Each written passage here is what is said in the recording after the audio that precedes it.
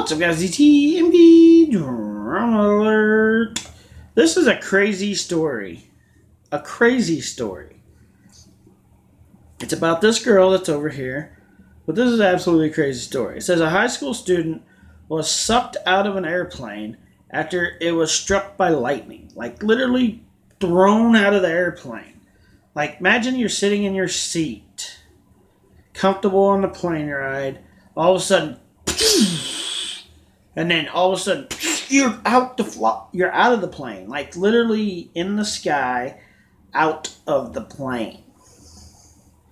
And she fell 3.2 kilometers to the ground, still strapped to her chair, and lived, only to endure a 9-day walk to the nearest civilization.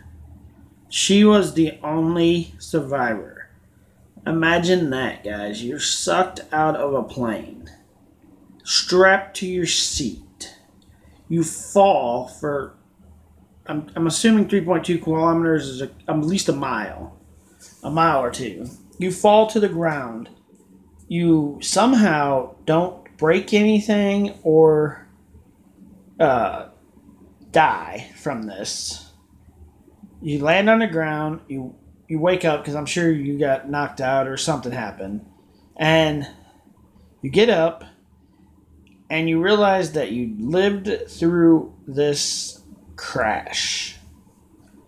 And now you have to walk forward as far as you can in hopes that you can find some civilization somewhere. That's a crazy story, guys. I want to say it's 100% true, but I'm not 100% sure if it is true.